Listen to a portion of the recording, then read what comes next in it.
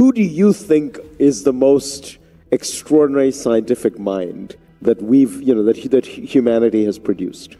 There is no contest. Isaac Newton. Nobody comes close. Explain why. He, working alone, discovers the laws of motion.